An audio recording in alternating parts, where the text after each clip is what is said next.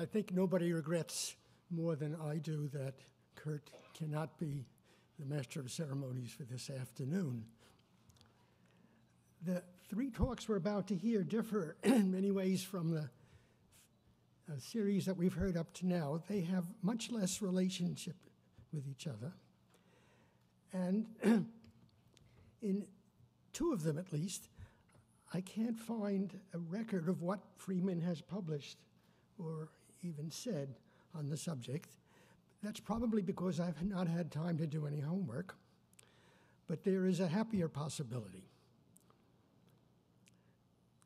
On most of the summers of the past 4 or 5 decades, I've spent several weeks in the same group of offices as Freeman, working on various problems of scientific nature which are of interest to the government and to the people of the country. Freeman spends some of his time listening to invited speakers say what they think, but most of it he sits by himself, concentrating on something, rarely interrupted. And I noticed that the rarer the interruption, the longer the interval between interruptions, the deeper and more to the point it is when Freeman decides to say anything. And so, as a physicist, rather than a mathematician, as we heard yesterday, I immediately leap to the limiting case that when you can find an infinite interval between publications, when Freeman has published nothing at all on a subject, it means he knows everything about it. And that, I suspect, includes how to fix recalcitrant PowerPoints. Now, I recently received a vita for the speakers of the 3 talks we're about to listen to.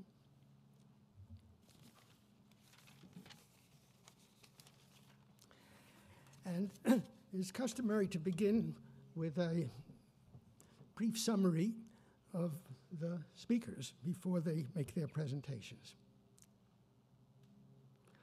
Now, the closest in these summaries, one speaks of the education, the awards, and the positions.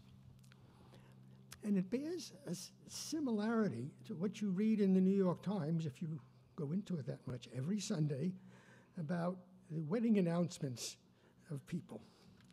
You learn the names of the people about to be wed. You immediately are given their education. You're told their awards and their positions. Then you're usually told about the similar information about their ex-spouses, their mothers, and their fathers. Now, happily, we have invited 3 speakers who need no introduction. So I'm very tempted to just leave it all at that. Okay. However, I'll give you a brief sample of the sorts of things we could be spending time on. Our first speaker will be Sid Drell. Sid is a senior fellow at Stanford's Hoover Institution. He's a professor of theoretical physics emeritus at SLAC National Accelerator Laboratory. And for almost 30 years, he was a deputy director of the Stanford Linear Accelerator Center.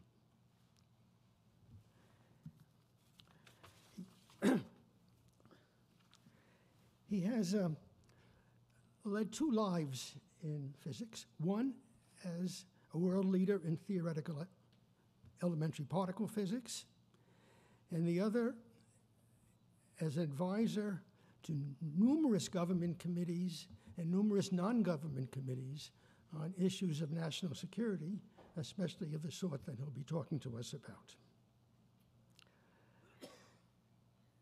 Among his awards, there's the National Medal of Science, the Enrico Fermi Award, MacArthur Fellowship, MacArthur Foundation Fellowship, and service as a trustee of the Institute for Advanced Study, not necessarily in that order, but Now, for me, the most important quality of Sid that I celebrate is 65 years of a very cherished friendship, which includes some collaborations even on physics papers. In trying to recall any incident of that, I'm reminded of the time when the Drells gave our very young children a pussycat. And this pussycat was one among 3 pussycats which had been offered to them by Sid and his wife and others. One was named Niels, one was named Albert, and they seemed very appropriate to an institute connection. And I actually forget the name of the third, which our children finally decided on. I think if we could transport that to today, it might very well be, and it would be very appropriate if the third one was named Freeman. Our first speaker is going to be Sid Drell. I'm sorry, I already did that.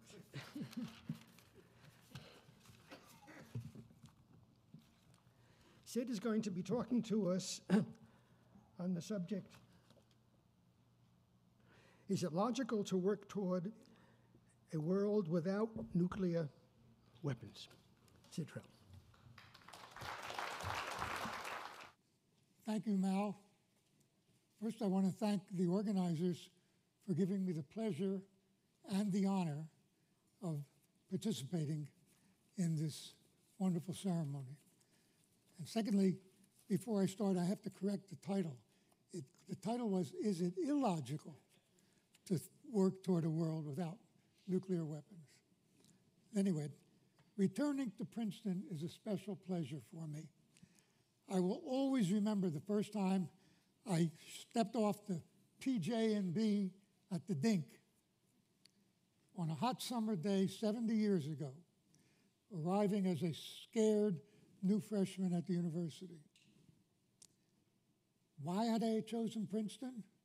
Well, I had heard about a famous name up here named Albert Einstein, whom I read about.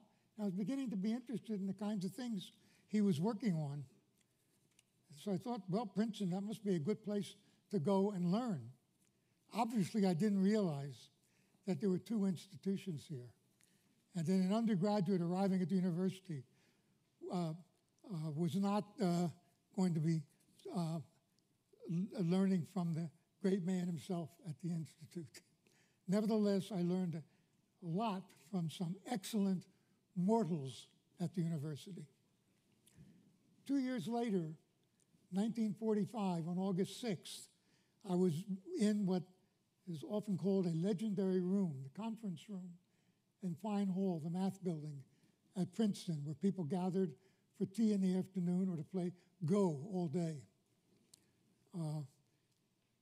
When a very senior mathematics professor walked in and said the following, in just so many words: I hear they just dropped an atomic bomb on Hiroshima that had destroyed the entire city and its population. I hope they built a second one, put all the people who built the first one on an island and drop it on them. Well, that was quite a shock for me to hear that. My first reaction was to go to the physics library and find out what this nuclear fission was all about, which I didn't know. But soon very troubling thoughts began to sink in about what could happen to our civilization in the future if future conflicts were going to be fought with weapons like that one, which delivered more than 1,000 times more destructive energy than the biggest bomb used during World War II up to then, and we know how devastating its effect was during the bombing raids in Europe. I was, of course, not alone reacting that way. It was soon quite evident through the public as well as scientific activities of many scientists and people in public that this was a concern widely shared, and we now know that it was also widely shared by Freeman.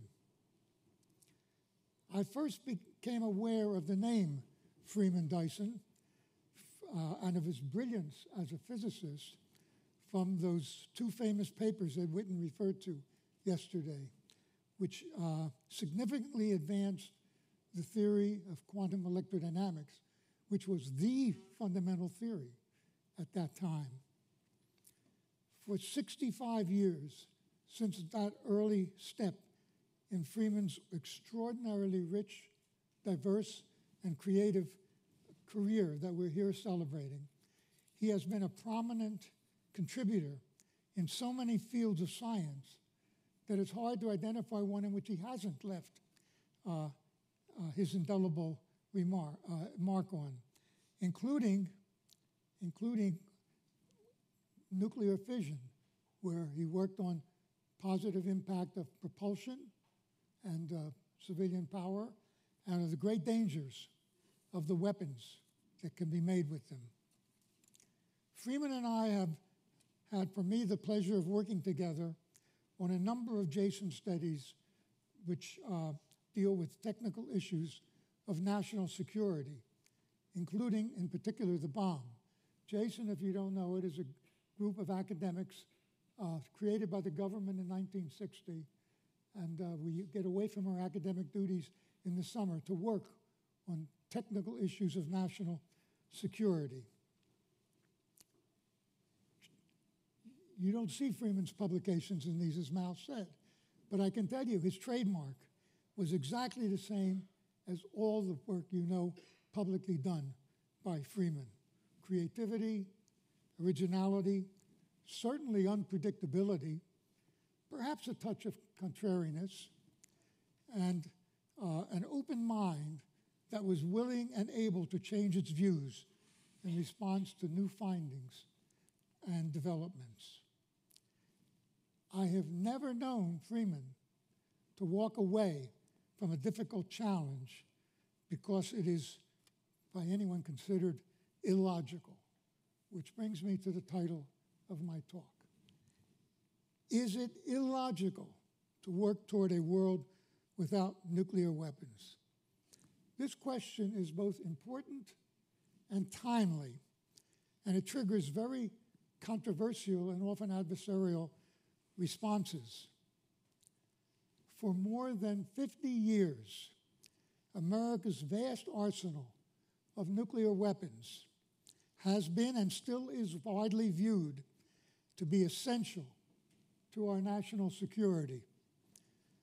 To many of the mandarins of nuclear policy in our country as well as around the world, an initiative to create a world without nuclear weapons is considered to be dangerous as well as misguided fantasy. Why is that? Well, as best as I can understand, they fear it will disturb what they consider a relative calm these days and smooth sailing with our current condition of nuclear deterrence or mutual assured destruction that is MAD, as it is properly called. But if they arrive at this conclusion, the only way I can think of it is they are not giving proper attention. In fact, they seem to be minimizing, if not totally ignoring, a growing danger. With the broad spread of nuclear technology and material, we are now facing an increasingly serious hazard that these weapons may be acquired and used by dangerous leaders and terrorists willing to resort to suicidal actions to achieve their goals. Is it really logical to accept such risks and to put our survival in the hands of rogue leaders or terrorists should they acquire nuclear weapons by whatever means, theft, bribery, or more simply, just acquiring the nuclear fuel, plutonium, and enriched uranium? Acquiring that material is by far the most difficult step in building a relatively primitive but deadly effective nuclear weapon. And today the world is awash in that nuclear fuel. how long can we count on continuing to bat 100% in keeping that fuel, much less those deadly weapons, out of the hands of such people and preventing their use? You know, against such dangers, nuclear weapons are no longer much of a deterrent. I can't think of any scenario in which the use of nuclear weapons would be appropriate or effective in dissuading their being used on suicidal missions. On the other hand, I have no trouble thinking about one or two primitive bombs being dropped on a major city. There's a primitive bomb like the Hiroshima one, like New York, London, Paris, Beijing, Moscow, you name it. And what do you think would be the impact on the morning after globally, especially in large urban areas? Through the decades of the Cold War, the United States and the Soviet Union, confronting one another as hostile adversaries, built enormous nuclear arsenals containing tens of thousands of nuclear weapons. And by the way, most of them are thermonuclear or hydrogen bombs, orders of magnitude more destructive than the primitive ones used in Hiroshima and Nagasaki. These two adversaries relied on nuclear deterrence to avoid a war that would have resulted in their total mutual assured destruction. The common interest of the United States and the Soviet Union to survive offered us some comfort as we tottered perilously along the brink of catastrophe. And we did succeed in deterring a nuclear holocaust during the Cold War. But today, the Soviet Union no longer exists as an actively hostile adversary. It disappeared into the dustbin of history more than 22 years ago. What else did the nuclear weapons accomplish? Not stopping the Korean War, not squashing the Hungarian and Czech uprisings. We have recently marked the 51st anniversary of the Cuban Missile Crisis, but there were other frighteningly close calls during the Cold War, including false alarms and serious accidents, several of which actually came perilously close. Prior to the era of nuclear weapons, deterrence made good sense as a strategy for negotiating and compromising when appropriate to avoid direct armed conflict by all diplomatic means. But once the thermonuclear weapons turned deterrence into nuclear deterrence, or MAD, it brought with it itself great, unprecedented dangers. These were recognized early on.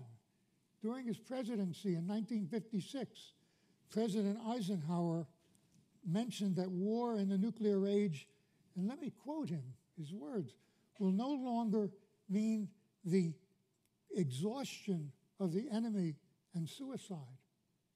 It will mean the destruction of the, I always say that wrong, exhaustion of the enemy and surrender. It will mean the destruction of the enemy and suicide. George Kennan expressed very eloquently what is required to escape this fate in his 1981 book, The Nuclear Delusion. And here's a short quote by George Kennan, 1981. "I can see no way out of this dilemma other than by a bold and sweeping departure, a departure that would cut surgically through the exaggerated anxieties, the self-engendered nightmares, and the sophisticated mathematics of destruction in which we have all been entangled over these recent years, and would permit us to move with courage and decision to the heart of the problem." President Ronald Reagan and General Secretary Mikhail Gorbachev picked up on that theme when they first met 4 years later in Geneva in 1985 and agreed to the statement frequently repeated since then that, quote, a nuclear war cannot be won and must never be fought. This led to a critical turning point in U.S. and Soviet nuclear competition 1 year later in 1986 at their remarkable summit in Reykjavik, Iceland. Reagan and Gorbachev spent 2 days in intense and painfully frustrating discussions in an effort to reach a formal agreement, committing the United States and the Soviet Union to embrace the goal of a world with no nuclear weapons at all. In the end, they couldn't close the deal. And what George Shultz, who was with Reagan there at Reykjavik, has called the highest stakes poker game ever played. The cooperation and trust between the two countries that would be required for them to work together toward achieving this goal simply didn't exist then, and the hope for that agreement faltered on their failure to reach agreement on how to limit work on ballistic missile defenses. And I'm going to return to that point in a few minutes. The very notion of removing all nuclear weapons discussed at Reykjavik caused a huge furor among many of the nuclear mandarins who considered it dangerous and heretical. Prime Minister Margaret Thatcher flew to Washington immediately after the summit to see President Reagan. When she arrived in Washington, she summoned the Secretary of State, George Shultz, to the British Embassy and went at him saying, "George, how can you sit there and allow the president to agree to abolish all nuclear weapons?" George replied, "But Margaret, he's the president." To which Margaret replied, "Yes, but you're supposed to be the one with his feet on the ground." To which George replied, "But Margaret, I agree with him." Despite their failure to close a deal, the Reykjavik summit was an important event.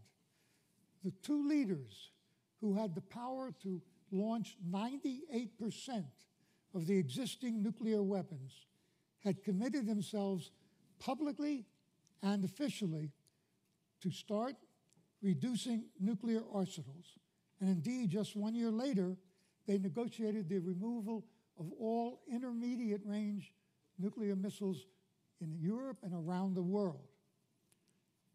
Reykjavik also led to important progress in reducing the total number of nuclear bombs that today number far less than 1/3 of their peak number in 1986, which was 70,000. Not 17, 70,000. But the numbers of remaining nuclear weapons are still staggering, in the many thousands for both Russia and the United States, who still possess more than 90% of all of the existing nuclear bombs. We remain caught in the Cold War trap of nuclear deterrence more than 2 decades after the demise of the Soviet Union. A growing concern that the world seemed to be inexorably approaching a tipping point with nuclear proliferation getting out of control, Iran, North Korea, etc., moved George Shultz and me at Stanford to action. We enlisted 3 distinguished former senior government officials with impeccable records, like George himself, as Cold War hawks: Senator Sam Nunn, Secretary Kissinger, and Secretary Bill Perry, to join us, and organized a conference on the 20th anniversary of Reykjavik on October 2006. We had 3 goals. 1, to see what we could learn from that experience at Reykjavik. 2, to figure out what conditions would be required to convince ourselves and others that a more stable and peaceful world can be established without nuclear weapons, instead of trying to preserve the two-tier system as it is today, with some nations having nuclear weapons and others without. But it's a world in which a growing number of nations are rejecting it. And third, to build a global constituency. How to do that? A coalition of the willing to work together to pave a practical path toward achieving such a goal as both desirable and realistic. Out of that and subsequent conferences at Stanford, around the world, with many others, we came to a set of specific proposals and published them. We've been publishing them here, there, and elsewhere. The most influential publications appeared as op-eds in the Wall Street Journal starting in January 2007. It generated a strong worldwide response that was enthusiastically positive and gained public endorsement by 2/3 of the living ex-former U.S. Secretaries of State, Secretaries of Defense, and National Security Advisors in both parties. More importantly, our work did revive interest in pursuing a long-dormant goal, the Reykjavik goal of elimination of all nuclear weapons, and an encouraging atmosphere was created. 2 years later, in 2009, President Obama added his enormous weight to this call in a speech in Prague in April. He declared that, quote, "The existence of thousands of nuclear weapons is the most dangerous legacy of the Cold War." He pledged to, quote, "put an end to Cold War thinking," and he emphasized, quote, "America's commitment to seek the peace and security of a world without nuclear weapons." Obama also recognized that this would be an enormous challenge politically as well as technically, because it wouldn't be a return to the world as it was before Hiroshima and Nagasaki. The genie is out of the bottle. Nuclear weapons can be built. They have been built, and they cause unparalleled, devastating damage. In order, in this condition, under this condition, to make progress in achieving the vision, we must face the challenge of answering a key question, and this is the key question. Is it possible to make the case that a world free of nuclear weapons is consistent with establishing a strategic stability among nations on a global scale? Now, by strategic stability, I mean conditions discouraging breakout.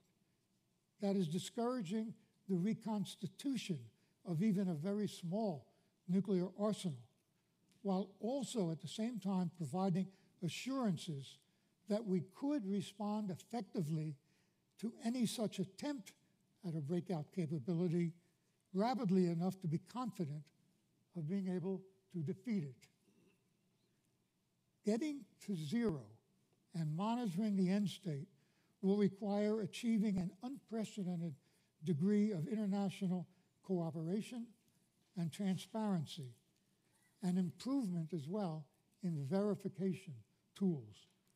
Having just a handful of nuclear weapons illegally could make a big difference when you're down at zero.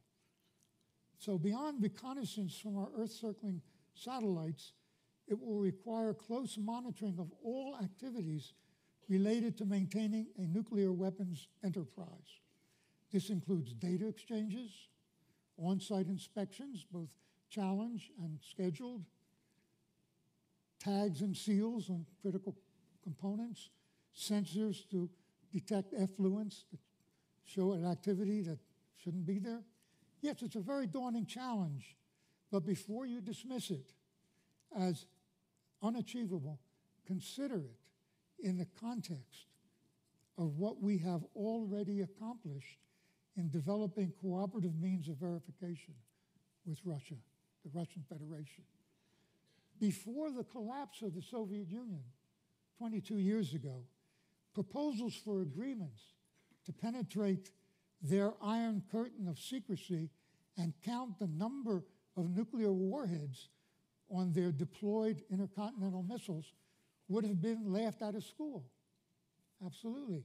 But that and other related reciprocal inspections is precisely what we negotiated and that we are doing today in the New START Treaty that entered into force in February 2011.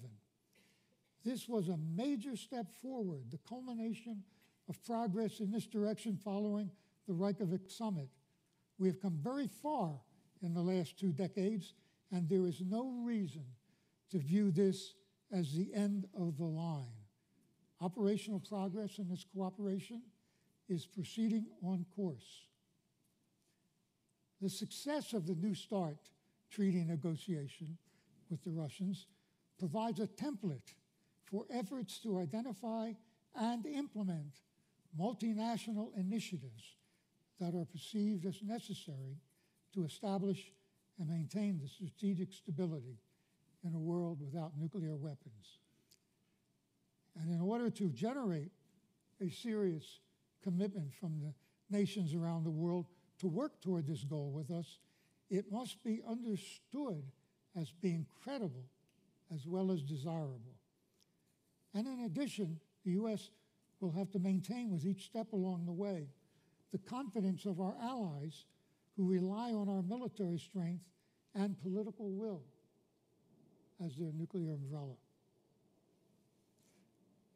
On the positive side, let me add, it is also important to recognize that during the time it will take to surmount obstacles and to negotiate and implement steps toward the end state of a world without nuclear weapons, we can anticipate a steady accumulation of vital information of monitoring, but also as a result of the necessarily close working relationship among inspectors and technical personnel of the nations involved. That will be very valuable. An important initiative of this type, by the way, announced by President Obama, is an expanded international effort to put all special nuclear material, that is potential bomb fuel, around the world under safe control within the next 4 years. He gave this a formal start in an unprecedented meeting in Washington in 2010 when 47 national leaders joined him and committed themselves to this goal, with the follow-on meeting 2 years later, 2012, in Seoul, Korea, South Korea, of more than 50 leaders, which recorded significant progress. And next year in the Netherlands, there will be a third meeting to check on how well we've come toward our goal and what comes next. Progress in this effort is a big deal.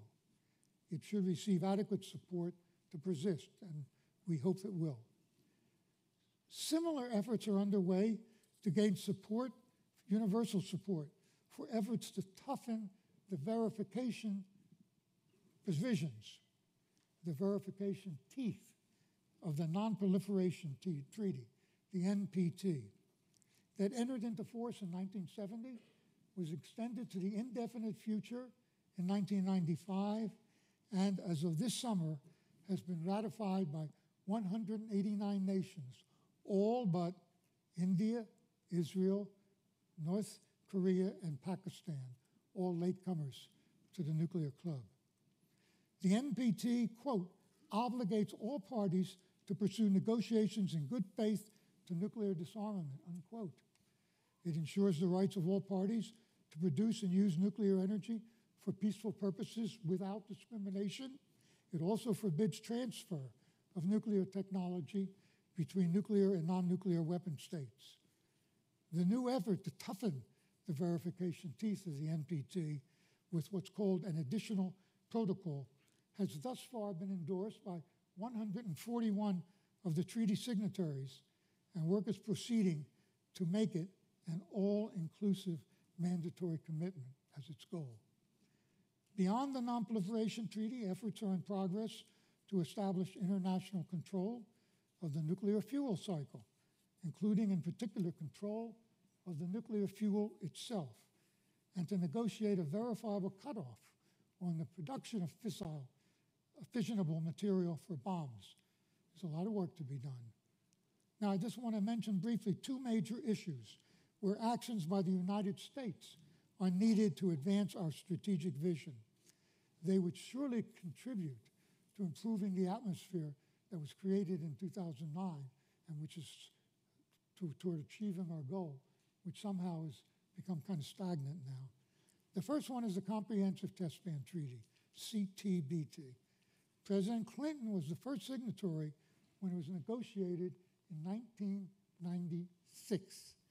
Currently, it is signed by 183 nations and ratified by, I wrote 159, but on Tuesday, a country in Africa, Guinea, ratified it, so the number is ratified by 160 today.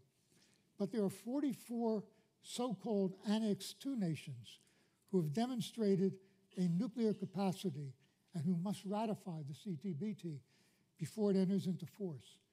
36 of those 44 nations of Annex II have done so.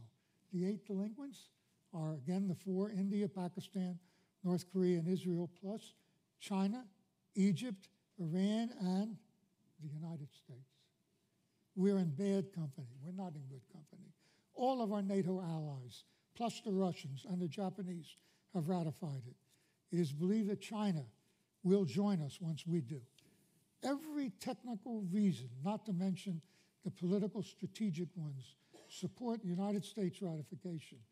This is the conclusion of the most recent detailed technical study by the U.S. National Academy of Sciences issued last year. And there have been many other studies of parts and all of this that all come to that conclusion.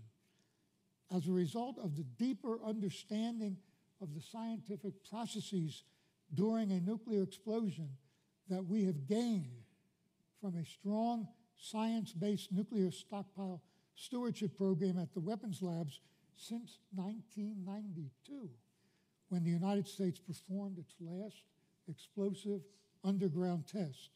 I personally believe not only can we be confident of the arsenal's safety and reliability, which I was in 1996, but my confidence is even higher than it was then. And that was 17 years ago. And that is not, let me just assure you, a casually offered judgment. Moreover, the Academy reporting concludes that the CTBT has the international monitoring system that comes with the CTBT will be able to detect explosive tests robust enough to lead to developments inimical to U.S. security interests. And they will be further enhanced, by the way, by national assets, which will be included in this. There are more than 300 sensors involved in that. Seismic, acoustic, underwater, and it's more than 85% complete and operating now. I believe it is fully consistent with U.S. interests to ratify this treaty when it comes up for the Senate's advice and consent. It would certainly constitute an important step in advancing U.S. leadership in advancing the global strategic commitment to achieving a world without nuclear weapons. A second important issue for the U.S. and Russia is to resolve the strain between them over plans to develop and deploy ballistic missile defenses, or BMDs. I believe, however, to be clear, but I believe that what's going on now between U.S. and Russia is nothing more than political sparring, if you want to call it that. 40 years ago, it was realized, albeit reluctantly, that any technically feasible BMD system can be overpowered simply by increasing the firepower of the attacking offensive missile force, and doing so is possible more readily and more cheaply. That is still true today and is recognized by top government officials and scientists, including the Russian Deputy Prime Minister, Dmitry Rogozin, who very recently stated in Moscow that Russia will have no trouble penetrating U.S. planned defenses our present program, nor does the U.S. think any differently, by the way. When President Reagan, in 1983, in his famous speech, called on, quote, the U.S. scientific community who gave us nuclear weapons to apply their great talents to render them impotent and obsolete, his words, standing alone, invited an interpretation as a call for a major effort to build a bold new BMD system, an impenetrable multi-layer astrodome against thousands of Soviet missiles and warheads, which then existed. That is precisely how they were aggressively interpreted by many in his administration, especially the Pentagon and some of their scientific advisors, who immediately set out to design and to build such a so-called Star Wars shield. Let me say what we now know. Their grossly excessive claims and promises were subsequently defeated by the unaccommodating laws of nature. We now know from an extensive literature of Reagan's public and private speeches, many released to the public only in recent years, that Ronald Reagan was in fact a deeply committed nuclear abolitionist. That was, without a doubt, his vision in a remarkable letter, a 7-page letter he wrote directly to Gorbachev on July 25th, 1986, some 11 weeks before that famous Reykjavik summit. I want to read you a paragraph from it. I believe you would agree, said Gorbachev, that significant commitments of this type with respect to strategic defenses would make sense only if made in conjunction with the implementation of immediate actions on both sides to begin moving toward our common goal of the total elimination of nuclear weapons. Toward this goal, I believe we also share the view that the process must begin with radical and stabilizing reductions in the offensive nuclear arsenals of both the United States and the Soviet Union.